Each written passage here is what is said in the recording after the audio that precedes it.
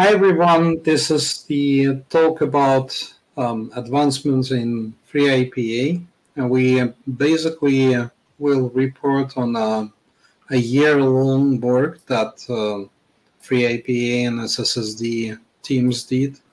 Well, it's not the finished work, but it's something we want to share with the world.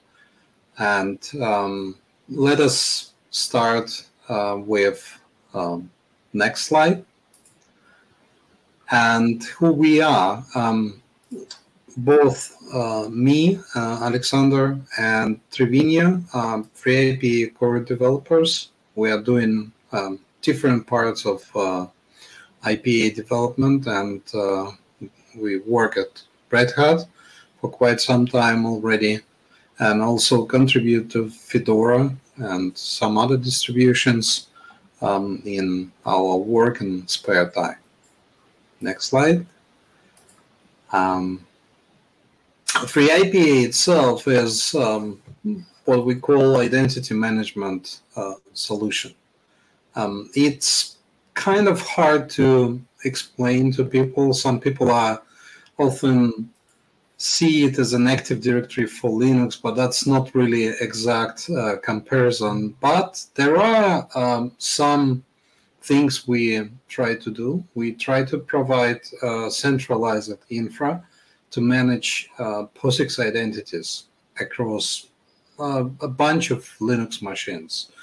And we combine a bunch of other open source components like 389DS, LDAP server, MIT Kerberos, Bind DNS server, SSSD, Samba, and we also have a bunch of Python code that constitutes the FreeIPA management tools. And in fact, FreeIPA actually depends a lot on different components in the core OS. And they work together. And if something is not working right, this can be really used as a canary to detect any kind of breakage in the packages. Just today, we found that an update of OpenSSL PKS 11 package, a minor version, broke some of our DNSSEC integration in Fedora. That's kind of life we live every day. And one of the bigger showcases of FreeIPA is that many open source projects do use it as their own identity system. So GNOME runs FreeIPA behind the scenes, and Fedora uses it behind the scenes. So Fedora accounts is built on top of FreeIPA. Next one. And if we look at the FreeIPA at the operating system level, then we kind of provide three parts of functionality. So first, we give access to the POSIX information about users and groups, and that's done mostly through SSSD. On all clients enrolled in an IPA environment, they run SSSD nowadays. And authorization of the users to access certain things is also done by SSSD, which parses so-called host-based access controls, HBAC rules, and decides whether allow or not certain access. Then the authentication part is done differently depending on what you want to have. We certainly promote Kerberos authentication as the central one, because it allows you to do what often called single sign-on, where you obtain a ticket granting ticket initially, and then present it to obtain individual service tickets and access other services.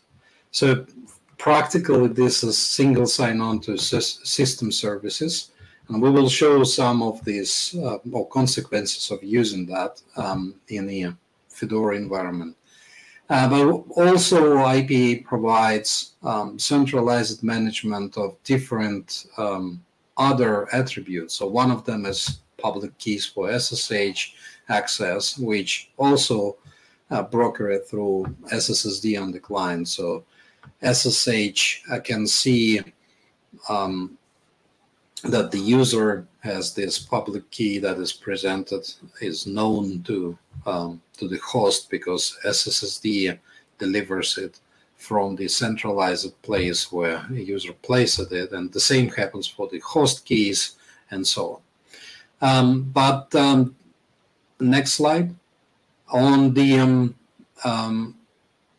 most important part of this kind of presentation is how to integrate FreeIPA, or IPA as we call it shortly, to non-operating system services. So this is typically what causes most of the issues on the mailing list when people try to integrate with various web services or some solutions that include, let's say, email and other tools that do not really use POSIX environment concepts. They use their own concepts of users, groups, and access controls and so on, but they don't really rely on presence of those users or groups in their execution environment, like Linux system where they run. And for this one, the typical use is what we see in the next slide, as the kind of use of FreeIPA as a backend. So glorified LDAP store where different applications try to look up data.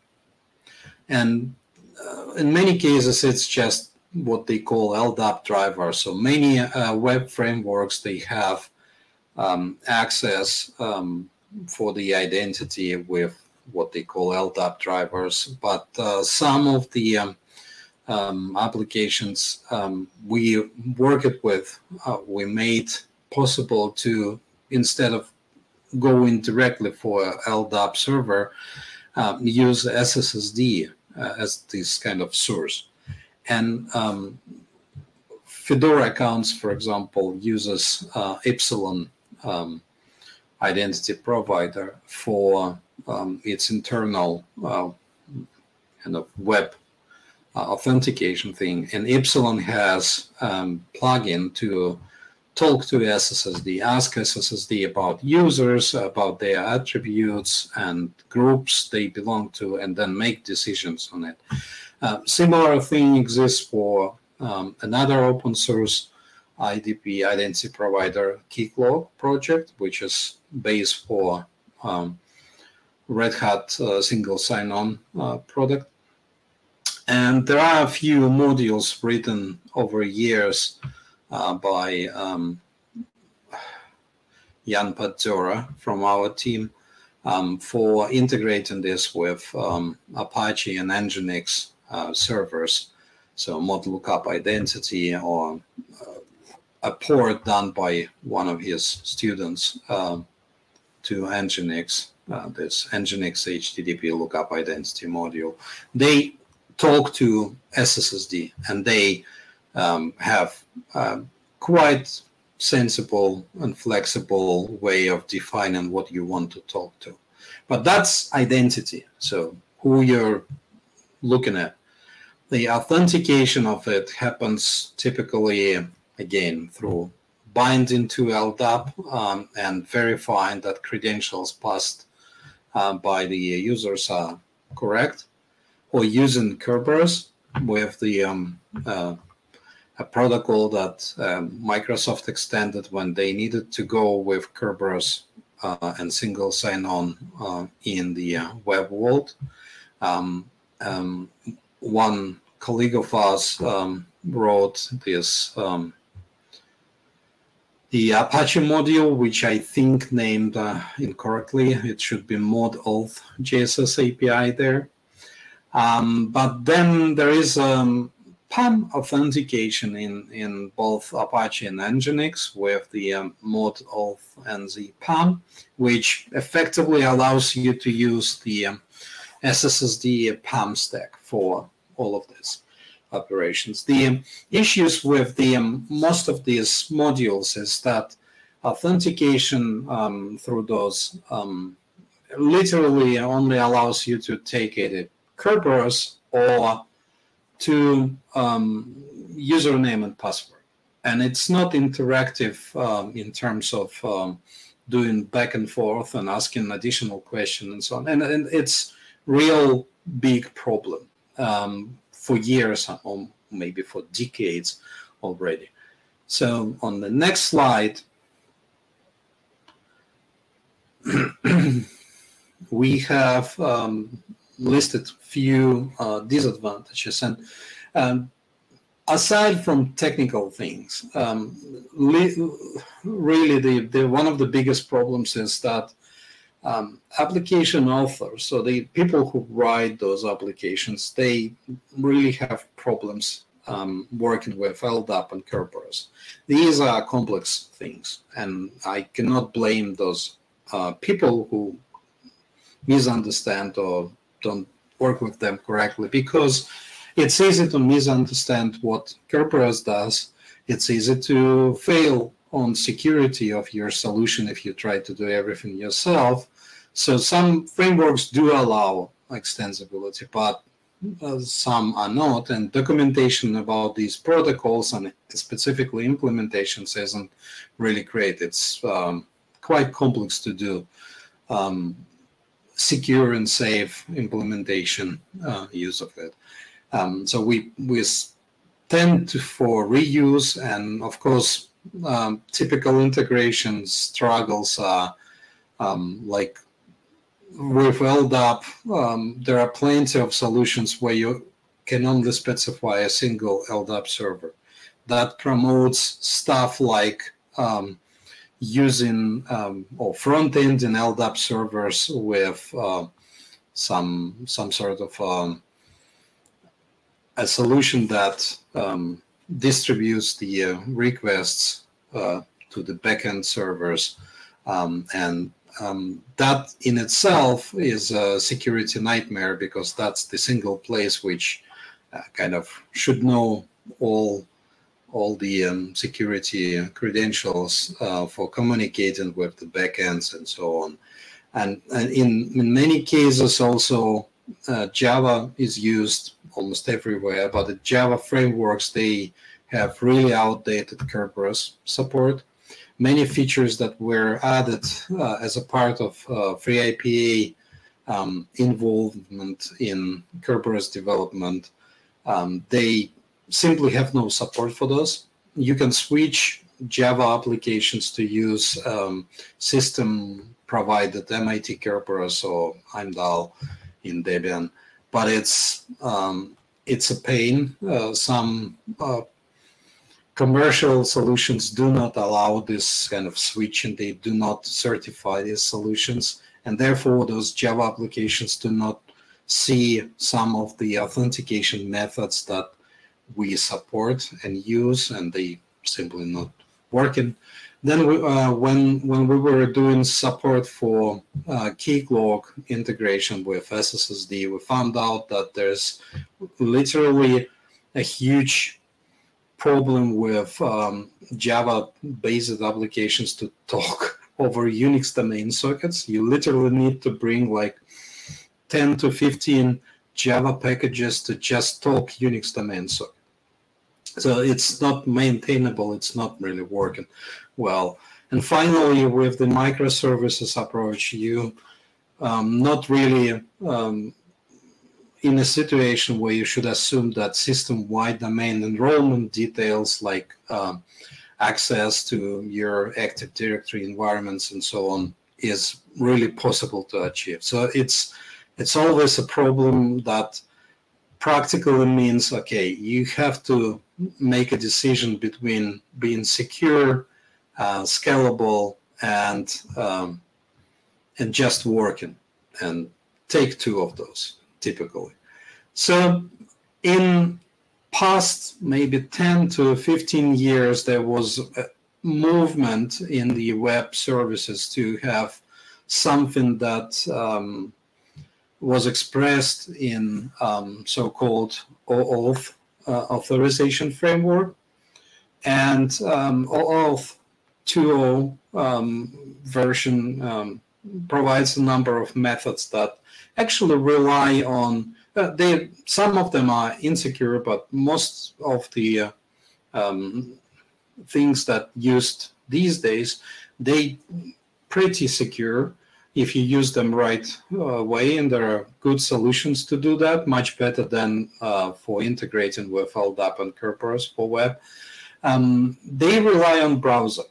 So HTTP protocol has feature for redirecting a browser to talk to different systems, and this redirection is not under control of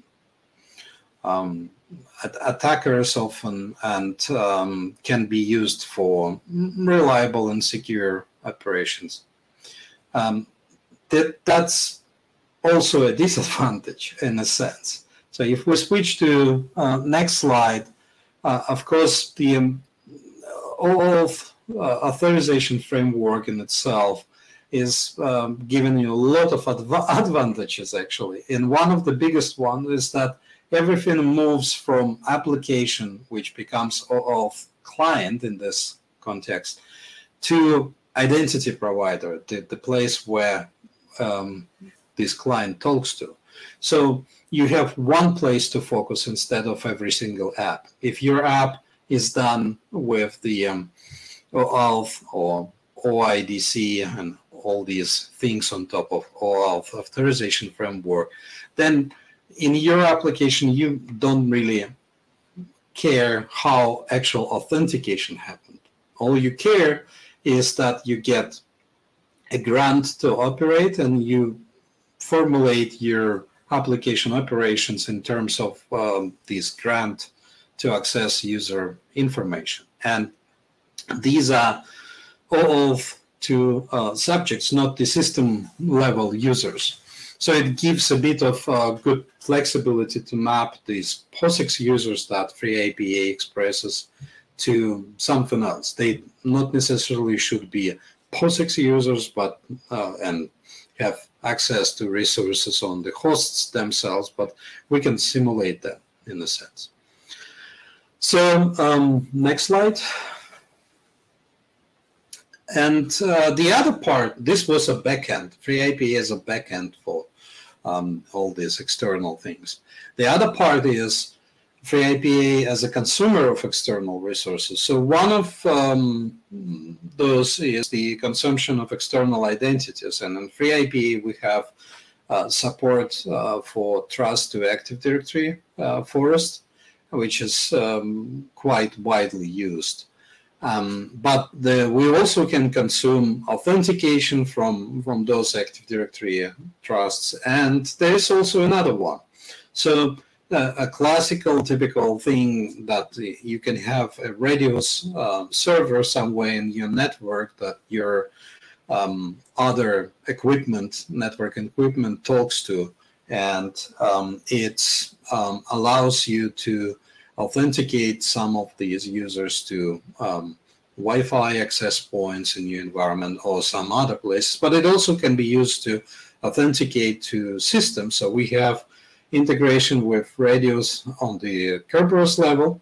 So this is pre-authentication method that basically allows to kind of proxy the request to the external Radius server, wait for the answer, and treat that answer as a kind of a signal to Kerberos KDC that the ticket needs to be issued.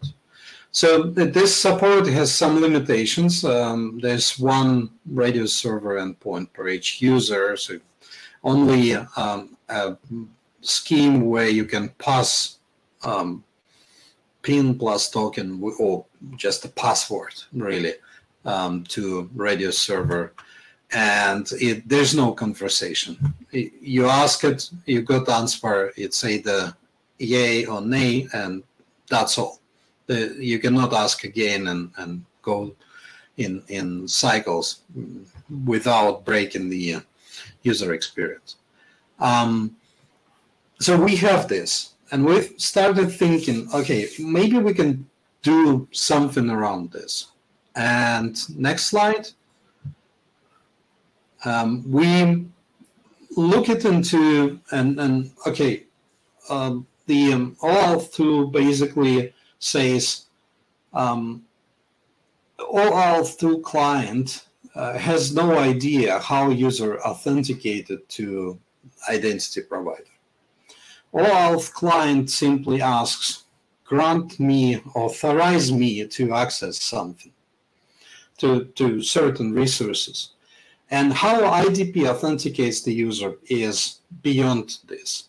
So if we forget about this and let the IDP handle actual authentication, all we need is to be able to trigger these operations and really go and make sure that our client and our server side is able to talk to IDP.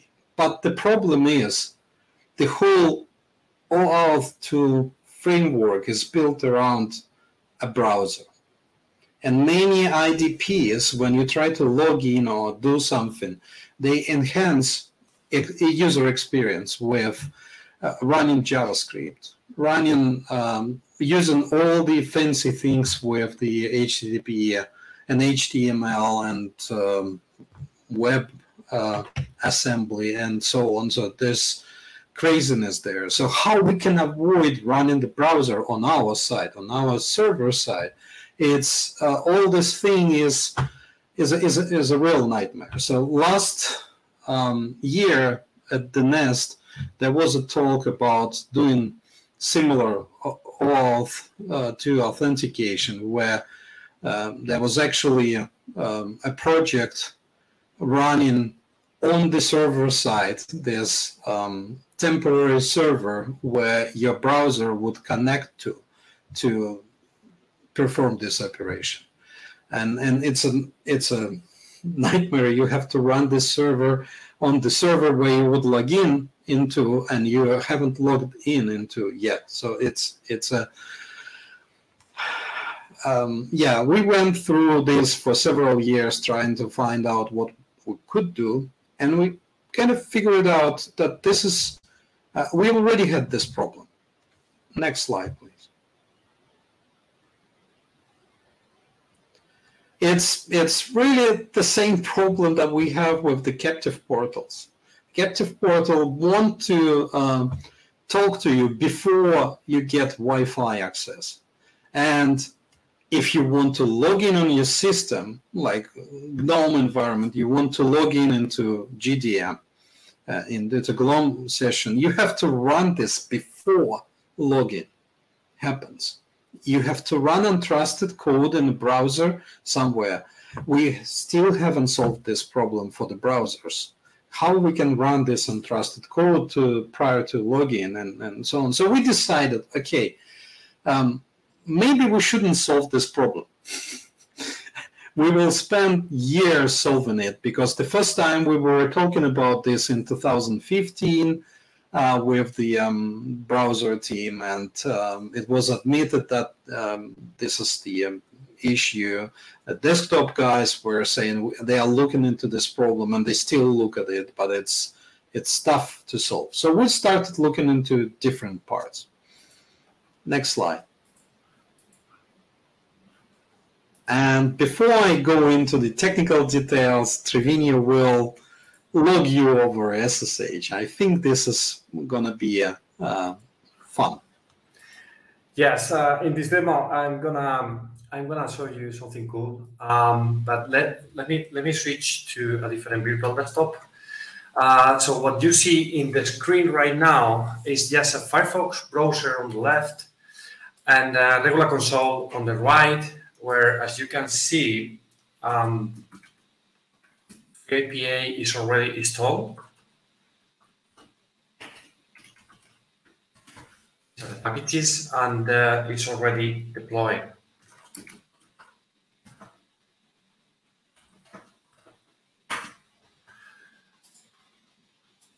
And this is Fedora 36, as you can see. Okay, so in addition to that, I have some pre-existing users already in the system. So for instance, FreeIPA user 3, and this is a normal user where password is set to true. That means that this user has a password, okay? And then I have two more. GitHub user.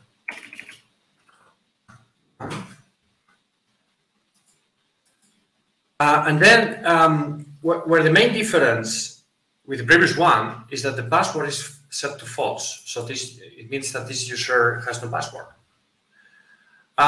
In addition to that, for this particular user, we have a sudo rule pre-configured. Okay, I can show you that by running FreeIPA sudo rule. We have the test rule. Yeah, as you can see here, the test rule is a sudo rule and allows the GitHub user one basically to do all. Okay. Yeah, and then, yes, I think, yeah, we have another one. This is called Azure User 2. And this is pretty much basically the same as the previous one, where the password is set to false. Okay, so keeping in mind that this pre-configuration, I'm gonna log into the system. First of all, using the FreeIPA user 3.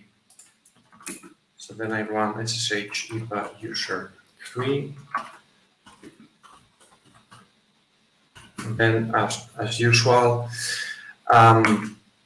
everything is normal here. It's asking for the password.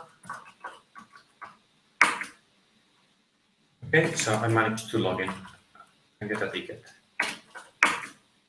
All right, so as I said, until now, everything is normal. But then, for the next two users, I configure something extra in FreeIPA, and the login is going to be a little bit different. And that's because I added something that allows me to log in with credentials from an external IDP. So let's try. One. Pretty much the same command. And yeah, there we go. Surprise. Yeah. Now I'm not asked for the password, and then I'm asked to copy this URL and go to the browser, enter that URL, and then copy the pin. And insert it in the URL. Okay, so this is doing the authorization for the user. Once this is done, I can press enter here, and I manage to log into the system. But this time with a learning password, as you can see. And not only that, if you recall, I mentioned that this user has a sudo rule, right? So let's try. We can test it with sudo-l. And as you can see here, this user is has granted privilege for sudo for everything, right? And actually, when I use sudo, for instance, to create a folder, yeah, it's working, and it's not asking. It's not asking for the password again. I don't get again the authentication prompt to validate the login again. All right, and I can show you why. If I exit from here, okay.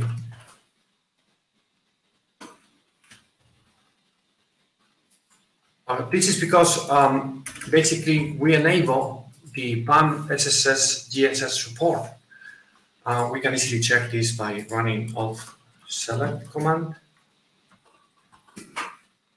Yes. And then, as you can see here, we have an extra enable feature, which is with GSS API. And this is what is allowing me to go through the authorization of the sudo without paying prompt again for the password. And finally, let's try with different external IDP, such as Microsoft, so that I can use the other user we have.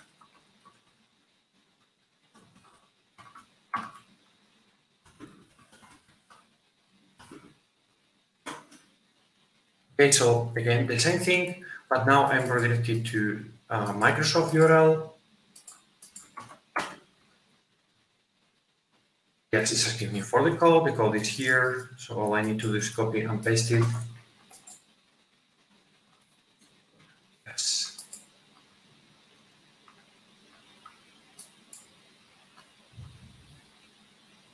Okay, so the process is completed, and I can go back to the terminal and press enter here.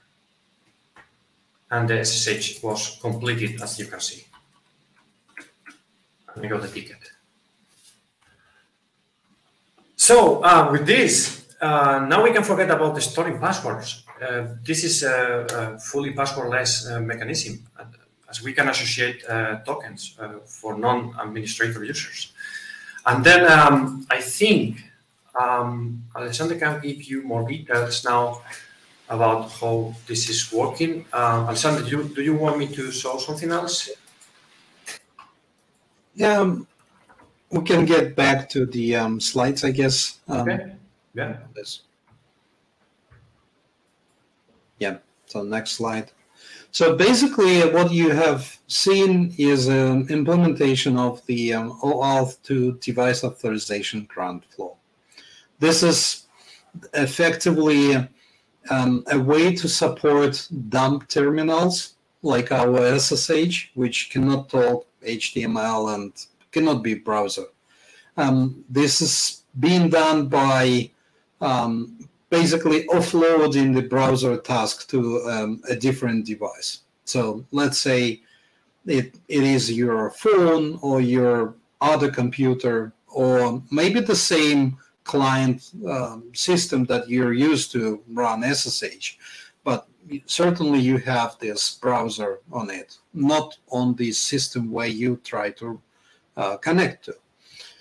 And in the case of FreeIPA, the actual implementation is a bit more complex than this one, but remains to be similar to this. So on the next slide, you can see an actual way of doing it, and the this box in the middle is actually not the system where you run, where you initiate your SSH communication. It's instead a FreeIPA server. The server runs Kerberos KDC, and that Kerberos KDC performs something similar to Radius authentication by calling out a helper. We call it IPA or TPD because it handles one-time password and Radius in the same system. And now it handles also OAuth authentication. And it reuses another helper that is provided by SSSD, which is OIDC child there. And that child is what talks to the external IDP. So somewhere in the cloud or on other system, there is identity provider that has support for device authorization grant and so-called device code portal. And the message that you see on the client side by the Kerberos actually is by the Kerberos client is the message provided to you by the identity providers to point to the device code portal. And then your browser is going there to talk there. David is saying that he needs a bigger screen. Don't worry. These diagrams, they in FreeIPA documentation, and this presentation has links to it. We will provide it, so you will see them. Yeah, so it's all there in the design docs and also in the workshop. So major part of it will go through the workshop in the implementation. So the actual flow that happens there, if we get to the next slide, is that the SSSD does implement a special pre-authentication module called IDP. So this client pre-authentication module on the Kerberos side tells Kerberos KDC, oh, I support this OAuth method, consider it. And KDC may consider it by checking the details about the user. If user has marked that it can use IDP and certain IDP is associated with it, then KDC will respond with the message and ask you to authenticate at specific URL and press enter afterwards. So there is some communication, as I said, with the IP-OTPD helper. We get communication several times, ask the IDP to verify these credentials, wait for user to authorize the or grant us to use resources, and on successful authorization response, we issue Kerberos ticket to the user. And user runs browser elsewhere. We still have to have a browser there. That's unavoidable, but at least it's running on a system where user most likely has the browser already. And this Kerberos ticket is a normal ticket on the next slide, where it could be used for anything. So the only thing that we do additional there is we associate authentication indicator with this ticket based on the method that was used for pre-authentication in Kerberos. So if that was radius method, we take radius indicator. If that was smart card authentication, we use PKI init as indicator. And for external IDP authentication, there's new indicator called IDP. So basically, what was shown by Triviño is PAM SSS GSS using the Kerberos ticket, and his configuration was actually insisting that the Kerberos ticket must contain IDP indicator. And because that user, GitHub user 1, had IDP indicator in the Kerberos ticket, it was allowed to access sudo. You can use that with model JSS API as well, because this Apache module also supports indicators in the code. So that's possible type of integration. We switch from externally authenticated and authorized user to a Kerberos ticket, and then Kerberos ticket can be used for normal system level and maybe web applications. And indeed, with FreeIPA, we don't have support for OAuth to log into the web UI that we have for IPA itself.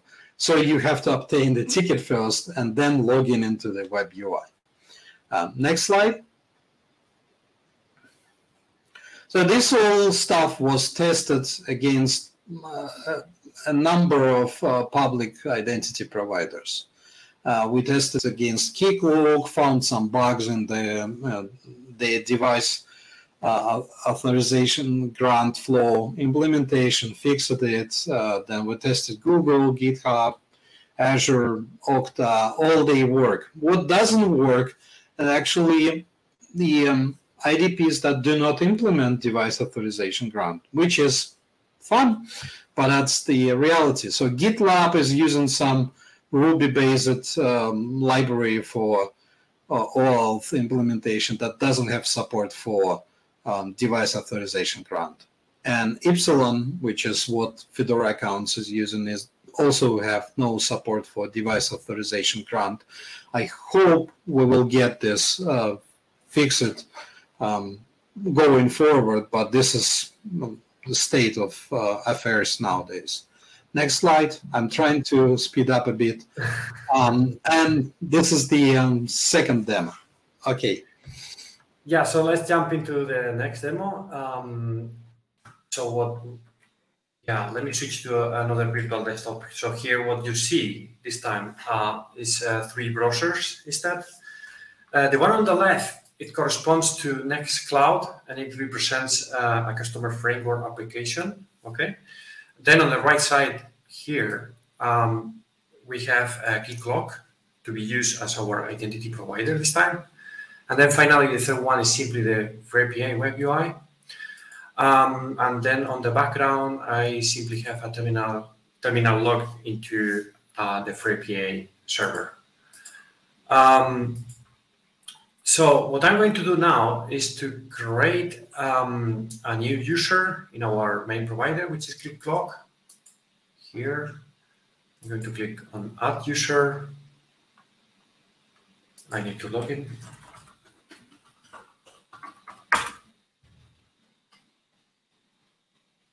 Okay, so I will call it iTest2, for instance.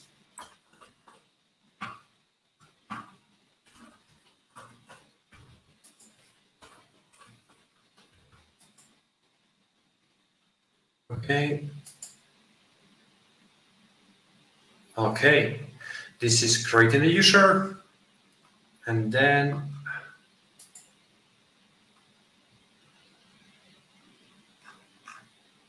I can see how it's created here. I can even reset the password.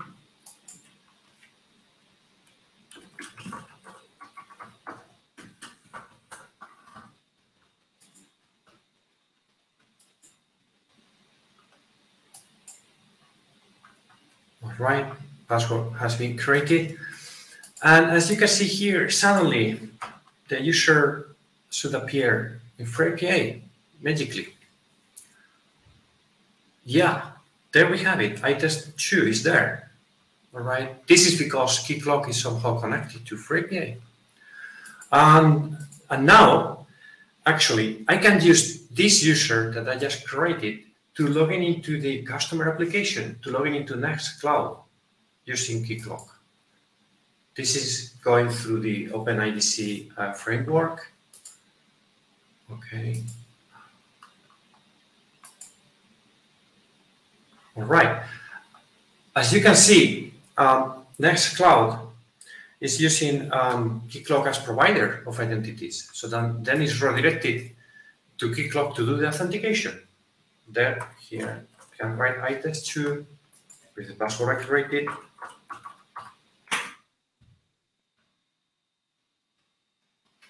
And there we go. I log in into the customer application.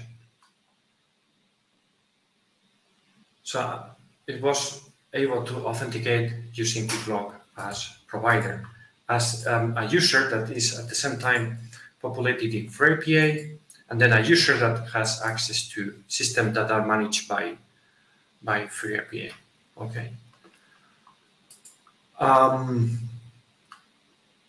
So in addition to this, we can configure OAuth 2 for this particular user. We can go to the IPA console, and then we can write this command to enable the user for KeyCloak as external IDP.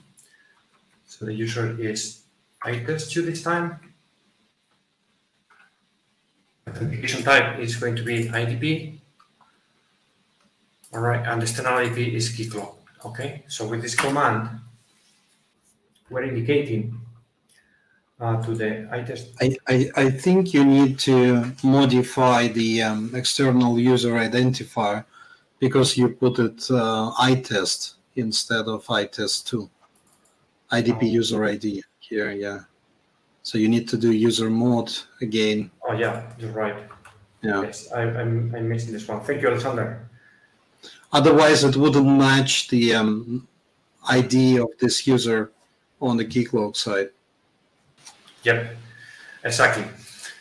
So yes, as you can see, we modified the user that we created in keycloak, and then we are adding the authentication type IDP, and we are using the standard IDP configuration keycloak. Okay. So now, if we try to log in into a system by using this to user,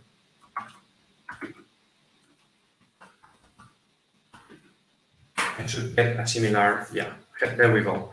It's asking me to go to keycloak and provide the device authorization code.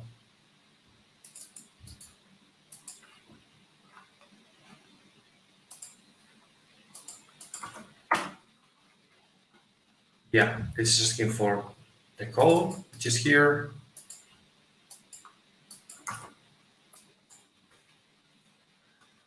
Yep. Okay, so this is ready, then we can go back and press enter. And as you can see, I managed to log in into. So I can show you the standard IDP indicator that Alexander was mentioning before. I can basically do this command. This is asking me again to authenticate.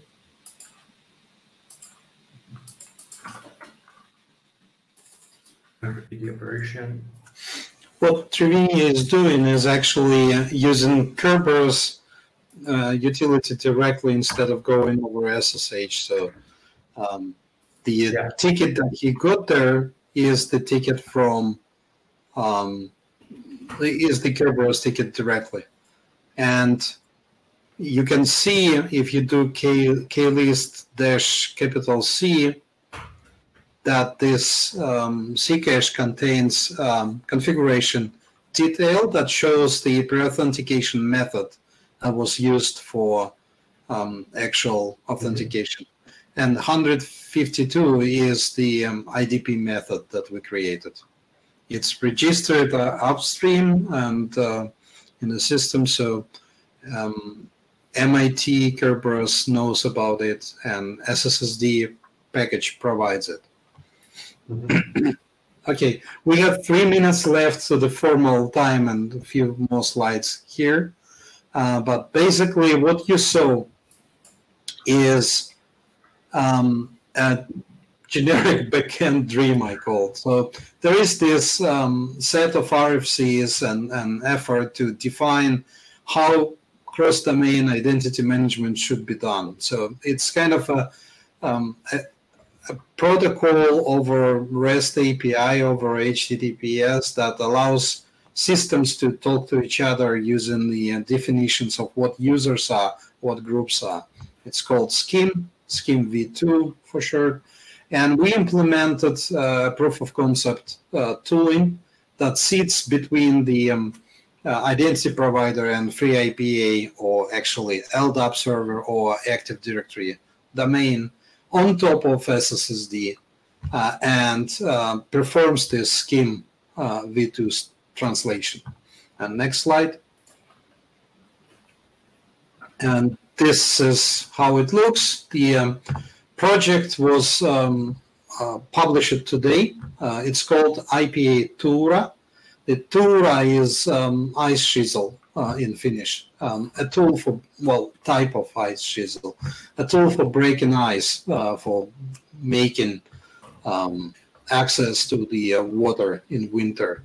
So effectively making a bridge between water and air, between those two systems, the web and classical ones. The current scope is fairly small but powerful. So we support FreeIPA, LDAP, and Active Directory for reading through SSSD and writing through IPA API in Python. There is rudimentary password authentication support with PAM modules. So you kind of can have passwords in IPA stored or in LDAP and Active Directory and SSD. If it authenticates you, then let's say Keycloak will accept this as authentication. But in this example, in the demo, we used password on the Keycloak side and kept IPA clean of those passwords. So next slide. And this is published in FreeIPA/IPA Tura on GitHub.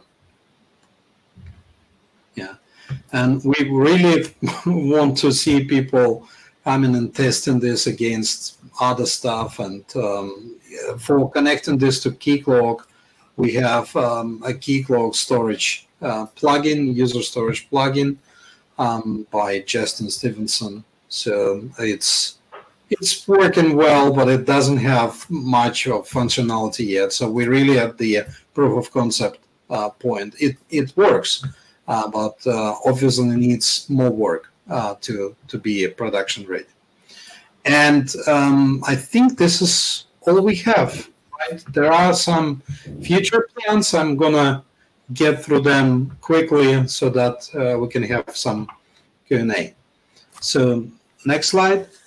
Yes, the idea is to actually have a transparent bridge completely between IPA and OAuth IDPs, so that we can have some stuff like IPA enrolled apps like Cockpit on each server to accept OAuth authentication of IPA users somewhere and log in these users into Cockpit or into Web UI that FreeIPA provides, and then securely transit from OAuth grant to Kerberos on behalf of the user. You can do this insecurely nowadays, but we don't want to compromise. We want to have something that really ensures that there is no token stealing and so on for the particular thing. That will take time to get through. Then we kind of have on the next slide a way to work with the FIDO2 tokens, the WebAuthn tokens. You can already do this in Fedora 36 with, if your IDP like Keycloak or actually Google and GitHub and Azure and Okta, they all support WebAuthn now. So you can do tokens like the YubiKey tokens through your IDP. We don't need to do anything on our side, just that your browser has to support this. And that's all. But we plan to have FIDO2 tokens natively, first locally with libFIDO2 to replace PAM UTF module. And we work on this with some community members. This is not yet at the way it could be tested or something. Well, hopefully SSSD folks will get there soon. And then once it's ready, we integrate this with Kerberos for FreeIPA so that all these things can be used centralized way in the IPA environment. Then next step is to integrate with GNOME login so you can get there with all this stuff and finally get totally passwordless, except maybe admin account on IPA deployments. Mm-hmm. And finally, with the SCIM v2 support, the IPA Tura needs a test against other SCIM2 providers, support more IDPs, add more authentication methods, because we really need to do Kerberos and some other stuff as well. It's a lot of work, but I hope we generate enough interest to see community coming and helping us. So with this, thank you for listening, and it's quite late here. Let me look at the questions. There are two questions, both from David. How does this solution scale over large systems? It is basically a single process per single request. It's launched and forgotten. So that process runs until it finishes communication. The IDP side of the story is fairly scalable, I guess. Like GitHub or Azure handle millions of these authentications and so on.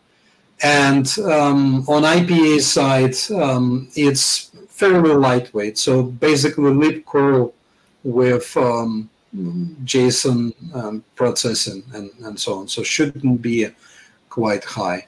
For the other question that David asked, whether this is prioritized on Epsilon side and on the CPE, I have no idea yet. We need to talk once we have something to use with. It's a chicken and egg problem for the integration. We will see. Yeah. Any more questions? Or we finish?